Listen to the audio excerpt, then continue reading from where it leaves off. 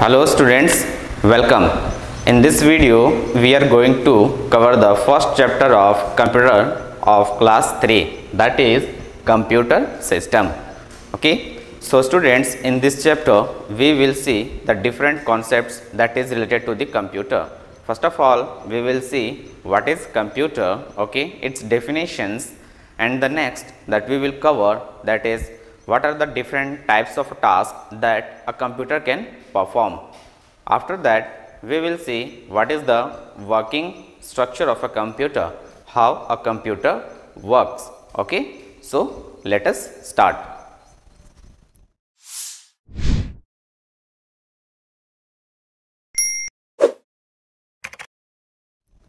So first of all, we will see the definition of a computer.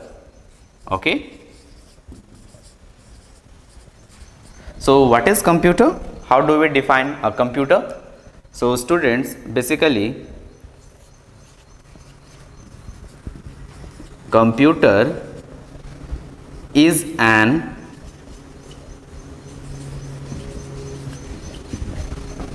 electronic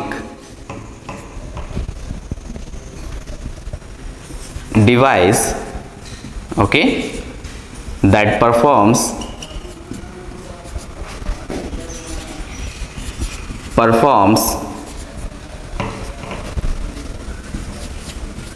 many tasks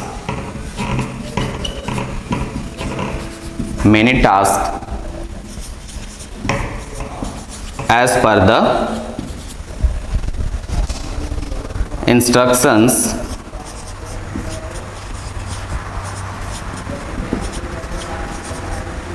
given. Okay, so how we can define the computer? Computer is an electronic device. Okay, what is computer? Computer is an electronic device. Why it is electronic device? Because it runs with the help of electricity. So electronic device that performs many tasks as per the instructions given. So how does it work? It works based on the instructions given to it. Okay, so who used to give the instruction to the computer? The user, the person who is using the particular computer is used to give the instructions, like open MS Word, open Paint. Okay, so in this way we used to give a lot of instructions, and the based on the instructions computer follow this and it works. Okay, so you might have got the definition of computer, like how we can define the computer. So as I have mentioned, computer can help us in different way. So let us see where it helps and how. Okay, so it helps in where computer helps. So first thing is that it plays music and videos. So with the help of computer we can play music and videos. Second thing,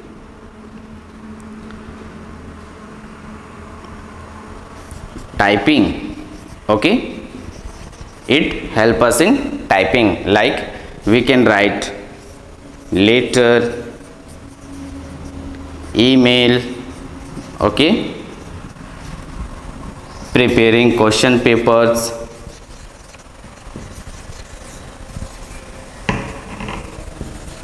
questions, etc. So in this way it will help us. Drawing picture, with the help of a computer you can draw pictures. Okay, also we can see the pictures, so it displays pictures. Okay,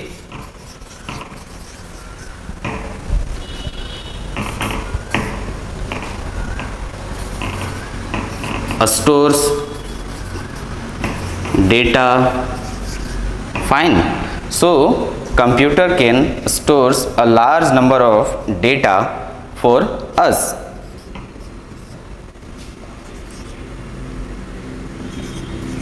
We can send emails, okay, with the help of computer we can send emails. With the help of computer, schools can collect fees, okay. Similarly,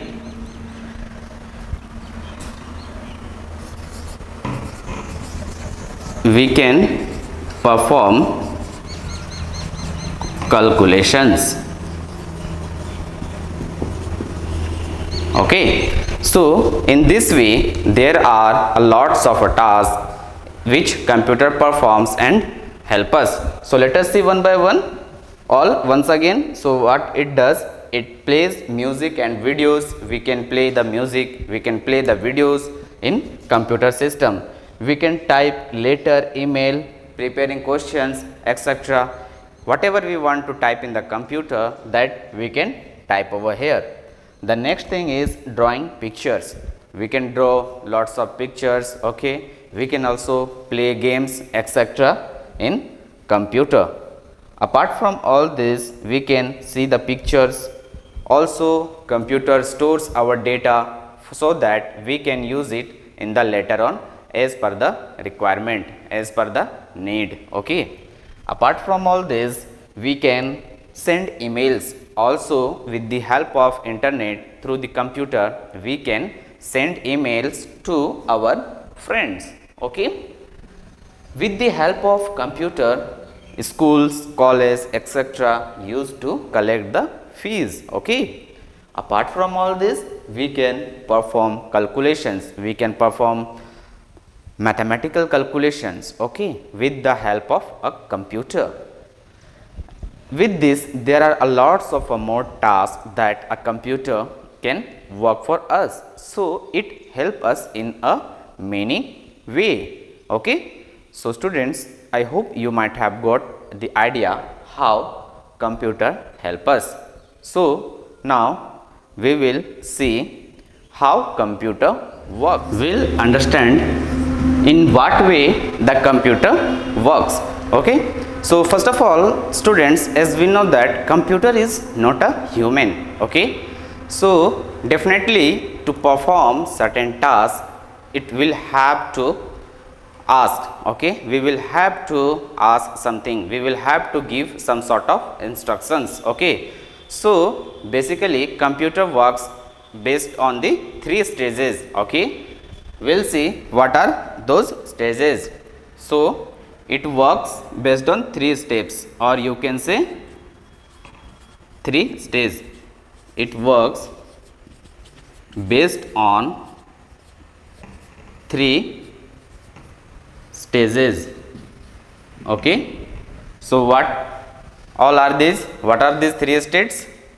So first of all, let us see.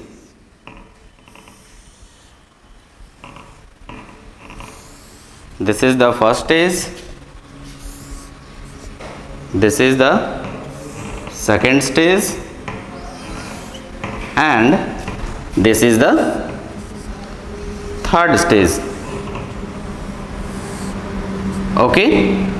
So in the first stage, basically input is provided,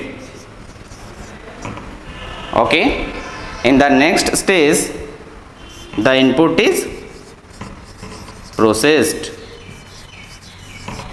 okay, and in the final stage we used to get the output, okay.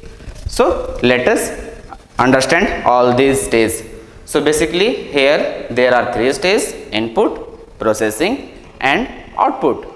So we got 3 terminologies, these 3 terminologies, okay. So we'll see one by one. So first of all, what is this input? So students, suppose when we switched on our system, okay, and after that we want to perform calculations. Okay, so what we required a calculator, and then we'll have to required some numbers to perform some operations or calculation on those. Okay, so let us see, we have already opened a calculator and we want to add these two numbers. Suppose we have 2 and 4 and we want to add these two. Okay, so in the input what we will provide, we have already opened the calculator and we will provide input 2 and 4. Okay, and what we want to perform, that is plus. Okay, so this is our input. So what is input? Input is nothing but basically the instructions. Okay, the instructions that we provide to the computer in order to perform task. So we have given the instructions like add 2 plus 4. So these instructions will be passed to the stage 2. Okay, so in stage 2 what will happen, whatever the instructions that is received over here, the instruction what is here received, we have provided the input 2 plus 4 and we need to perform the addition. These instructions will be passed to the stage 2. Here these instructions will be processed internally. Okay, and will get the result. So what it means, we have provided 2 plus 4 in the input stage. Okay, where these two stages will be processed in the second stage and that result will be prepared for us, final result will be prepared for us. So here what is happening, whatever the instructions we have provided here, that is processed. Okay, that instructions is processed over here in the stage 2. Fine. So finally after processing, this result is displayed to us on our screen. Okay, as a result. What? As a result. So in the final stage, in the third stage, we are getting the result. Okay, that is, what is the result? Addition of these two is 6. Okay, so we are getting 6 as the output, that is the final result. Okay, so in this way the computer basically works. So the first stage is input stage, where the user provide the input. Second stage is processing stage, where the input provided by the user is processed. Okay, suppose you want to add, it will perform addition operation. If you want to subtract, it will perform subtraction operation, whatever the instructions which you have given. Okay, suppose you want to open any file, whether WordPad, Notepad, Paint, etc. Okay, so you have provided the instruction, open this file for me. That instructions will be processed and finally you will get the output in the third stage. Okay, so students, I hope you might have got the complete idea about working of a computer. Okay, and all these 3 stages, okay, all these 3 stages collectively known as what it known as? It is known as IPO cycle. So IPO cycle.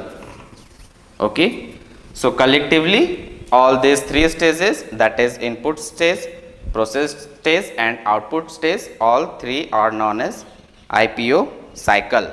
Okay, so you may get some questions from here also.